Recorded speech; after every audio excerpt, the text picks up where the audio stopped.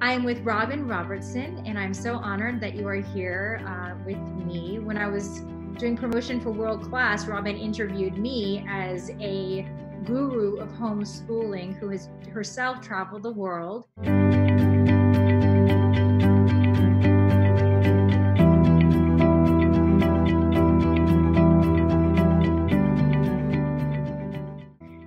Robyn has two kids, currently ages 13 and 11. She's a trained ESL teacher, has worked in the public and private school systems, and she's an advocate for homeschooling and self-directed learning, and she currently sits on school boards. So Robyn plays this really, I want to say, interesting role where you can really bridge the public-private school and homeschooling kind of, I don't want to say even divide, but you really understand all areas and bring them together. So hopefully your knowledge and wisdom right here will be invaluable to all watching, who a lot of parents and educators are in an unprecedented situation where they are homeschooling and working with teachers at the same time. So if we can get going, I'd love to ask you some questions. Yeah, please do. Thank you. How do you think schools and educators should be managing this time? Well, communication is huge between families themselves, as well as between schools and families and the schools. I think that is the most important thing. But at the same time, I think we should really be realistic with our expectations. Right now, it's a time of crisis, really, for many, many people, and it's the first time around. So I recommend not setting the bar so high, just because really we're dealing with so many emotions as well right now. And I think a big thing is getting our children involved in the process, communicating with them, getting them involved with the daily life. And if you have a work schedule that needs to be planned in the week, for example, have them be part of the process and have them be part of the conversation with you so that they know that they're an important part of the family or the team. You know, we're a cohesive unit. And if your kids are going to school and are out of school right now, that school is usually just a sidebar or a part of that other cohesive unit. And that's what we really have to look at, is that we are all supports to our unit, to our whole. So we need to work together and communicate as best we can. So are there any examples of what you're doing at home, or what you're telling or what you're helping people within your community to do? Yeah, I think there's a few things. I mean, for us, I think normalcy is what a lot of families want to keep. So I definitely suggest trying to keep things as normal as you can, not too off what your regular rituals or routines. We have what we call our family rituals, and we've kept them no matter during this time or otherwise, but it really keeps us kind of in a constant flow together. So for example, every morning we have a regular family ritual where my husband and I get up first. We have our coffee and we talk, and we usually get up quite a few hours before our kids do. And then once our kids are up, it's time. My husband's usually already at work, so it's time that I'm present with them. And they know that when they're up, I'm available for them. I'm present for them. Those times before is my time in the morning, but once they're getting up and going, then I'm there. We usually do something like my daughter and I read together out loud on the couch and snuggle and have morning hugs. And when my son gets up, it's, a good morning hug, see how he's doing, and he usually goes to his music, to his guitar, and plays guitar, and that's kind of like his meditation, I guess, in a way, really. And then we get breakfast going. But it's a time for me as a parent that also, how everyone wakes up, it really sets the mood, one, for our entire day. And as well, I can really see where they're at and where I'm at. And so I also have an idea of how the day is going to be framed and maybe what we need to be more present with, because it's usually pretty telling fairly soon how they are and what they say. So things like rituals like that in the morning or throughout the day. And then also having fun, being engaged and learning alongside them is really important. And that's something that we usually say our kids usually know what we're not saying. So if we can communicate, but at the same time know that we're there and available as well. I love that. The rituals, the taking the pulse throughout the day, reframing, those are really important points.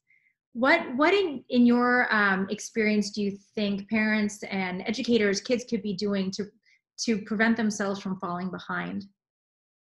I mean, there's so many things that you could be doing, but I think right now, as well as getting very centered, really, because this is a time of many high emotions, before we start worrying about the future, which right now is actually fairly uncertain, none of us know the outcome.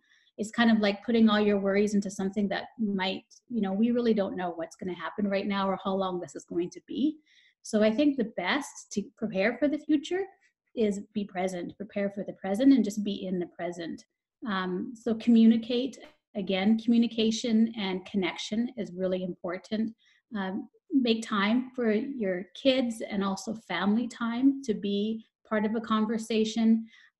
But also at the same time, while we're connecting and communicating, there are other things that we can do in daily life that maybe don't seem academic or schooly, but still involves our kids in doing things that are very meaningful, which I think really, when something is meaningful, that's when we take the most learning out of it. That's when it usually sticks inside of our bodies and brains. So things like cooking, we all need to eat. So the family or the kids can be involved in preparing the meals or planning the meals. And that's from young until old. I know our kids, when they were toddlers, they started helping prepare. We taught them how to chop food safely. They could mix things together. They can be at the stove with us and know how, what's safe and what's not, and they could stir things on the pot. But coming together, but also having those practical life things to do, taking care of pets, doing some kind of cleanup, planning the grocery list, things like that are all important aspects that we might not think as bookish, but still have a very practical meaning, learning to them. I think that's really interesting. And especially because I'm in New York City right now in an apartment, and we feel quite confined, but that family time and what we're doing together is really important. And I think also those are things that we don't really learn in a formal schooling environment, all those tasks that you just mentioned. So from a personal perspective, I'd like to know, because you are a homeschooler yourself, how do you find time and space for yourself when you have the kids at home 24/7? I think that's always one of the best questions that doesn't always get asked, actually. Yeah. It's usually about the kids and what they're learning, but self-care is just as important, actually, if not more important, because if you're not taking care of yourself, your family's not well taken care of. For me, I have found the rituals that work for me over the years, and that is, I like my sleep. I know that. I go to bed at usually the same time. I go to bed fairly early every evening, just because I like getting up in the morning. My kids are older. They're pretty independent. We don't have strict bedtimes for them because they are homeschoolers. So because I go to bed so early, they go to bed, they put me to bed, and they go to bed on their own. But then that also gives me time in the morning to have my space. I practice meditation. I like to read, and I do my work in the mornings. So that time in the mornings when I get up very early is my space and time and my quiet reflection time. And then that also sets my day. But at the same time, things like exercise, getting fresh air as much as we can right now, and being active all help with healthy body and mind. And sometimes, if I'm not alone, it's something that I do with my kids as well. I encourage them to come. Right now where I live, it's still wintertime. So snowshoeing is something that's been great for us so far, because we actually don't have a lot of people around us. So we can go out and do those active things. And it's an invitation a lot as well, right? I invite them to come with me and be part of life and those rituals that I do as well. So it models the example for them too. That's really interesting. It sounds like you really have the intention to create space for everybody, and to make sure that you have your time in the morning, which helps them in turn throughout the day, and they have their activities, and you appreciate your time together more. I think if you really have those kind of set spaces and boundaries. So that's really interesting. I'd love to ask you, to end this, I want to leave people with a little bit of hope and optimism through this. Do you see something new that you've observed that you'd like to share, or opportunities that have become potential? I think there's I think there's many new opportunities that have come about because of this. I think there's going to be many new things that will be coming down the pipeline as well. But really, I think the opportunities in our broader world, one, I've actually seen a lot of people reach out more, I think, than we expected to. And I think that's a great example for, myself and all of our kids, our younger generation, to see how people have actually been so supportive and caring. And it really puts it out there to create a better world, I guess, really, you can say.